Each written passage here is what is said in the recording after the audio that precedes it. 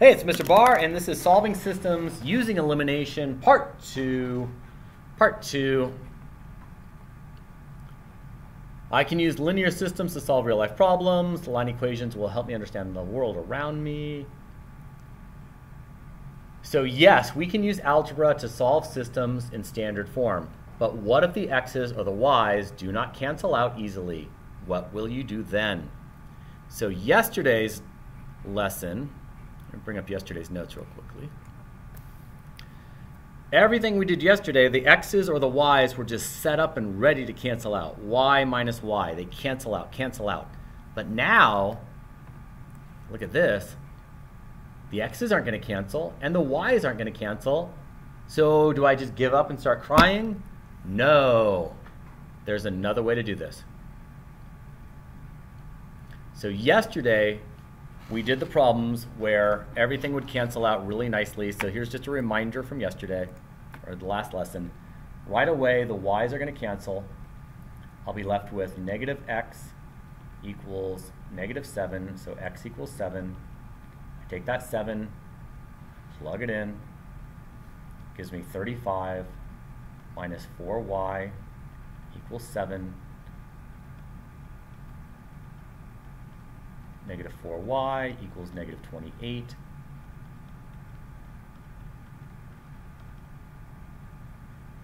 So I have 7 comma 7. Okay, that's yesterday, or the last lesson. But today, it's going to get crazier. 7, 7. But what if nothing will cancel? As in this case. So let's get our notes ready to go. Solving systems using elimination.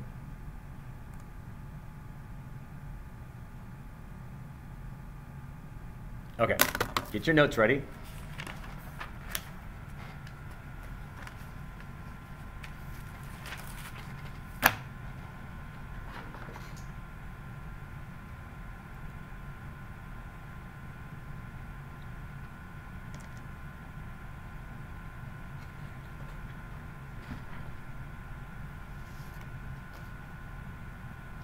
Oh, let me get my light to turn back on.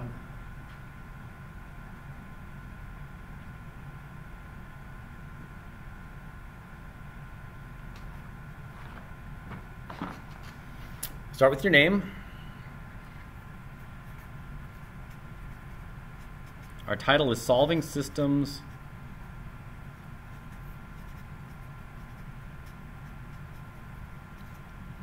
Using Elimination, Part 2.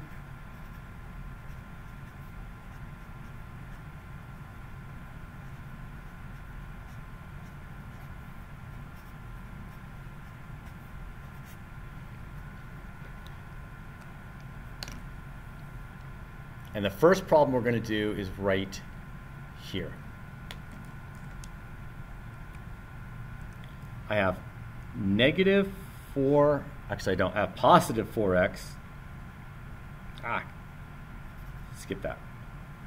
Ignore that. I know it. I'm just turning it into a mess. I'm going to turn it into, I don't know what I'm turning it into now. I'm turning it into a funny shape. I'm turning it into a happy face. There's the happy face. It's like when you get a bad tattoo and later on you want to change it to something else and they tattoo over it and make it look good. Yes, that's exactly what I just did. Maybe that's not a good analogy. Let's try this one more time. I have 4x plus 4y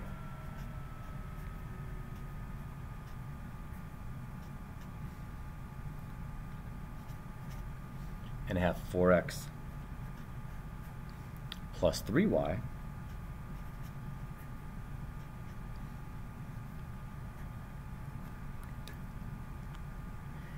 And when we look at this, we realize nothing will cancel. But man, these guys are so close to canceling. This is a 4 and this is a 4. If only this was a negative, life would be so fantastic.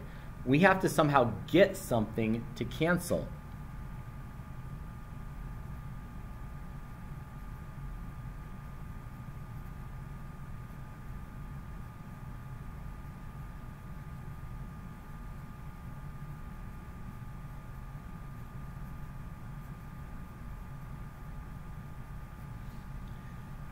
So how do I force it?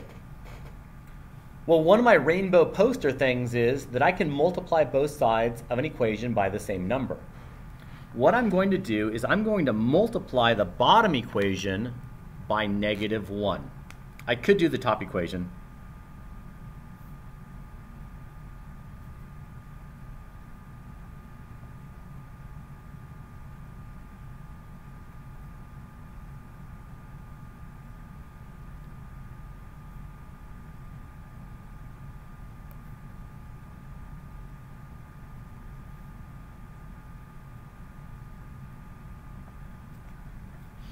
So what does that give me?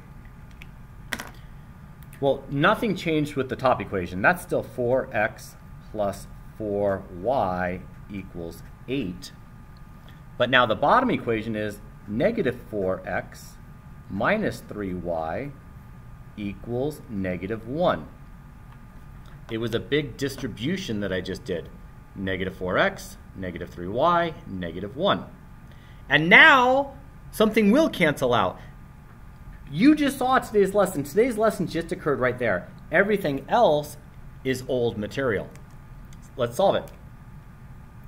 Red marker of death and destruction. These guys will cancel. I'm left with y equals 7. I take that y equals 7 and I plug it in up here.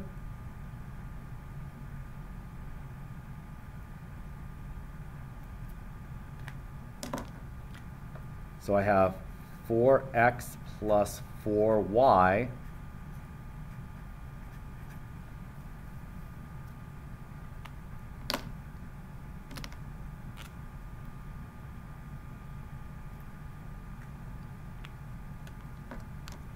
and that's going to give me 4x plus 28 equals 8. So 4x equals -21.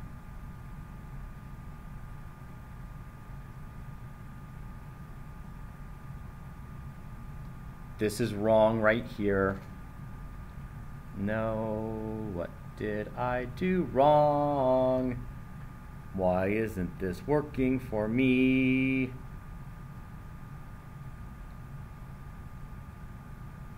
Because this isn't 21. How about this? Let's try -20. There we go. Right? That's why you shouldn't like skip steps. Okay, I try to do it in my head and my head explodes. And dividing both sides by 4.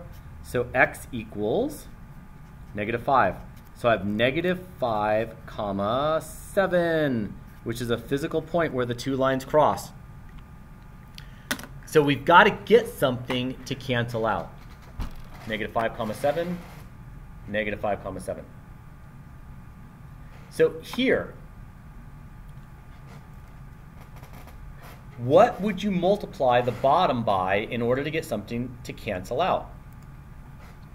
So I'm really looking at this and I'm trying to figure out how can I get something to cancel? Well, if I multiply the bottom by 2, I have -4x plus 18y equals 22. This equation is now gone, and this is what I'm left with. And now I'm ready to solve it. That's today's lesson.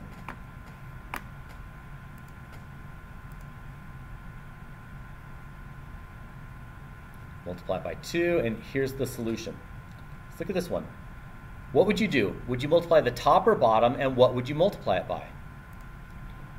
Oh man, those x's want to cancel out. If I multiplied the top by -1, I'd have -7x minus 7y equals 14.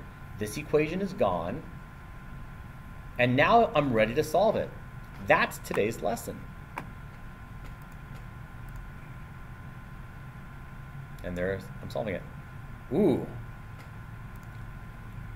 Got lots of options here. What do you want to go away? You want the x's to go away? Sure, I want the x's to go away. If I multiply the bottom by 4, I get 4x minus 12y equals -24. And notice that the x's would cancel out. You want to make the y's go away? Sure, let's make the y's go away. If we multiply the bottom by 3, we get 3x minus 9y equals negative 18. This is gone. And notice that the y's would cancel out. Your choice. As long as you do something, it's going to work. Well, that's wrong. As long as you can get either x to cancel or y, either one will still lead you to the correct solution.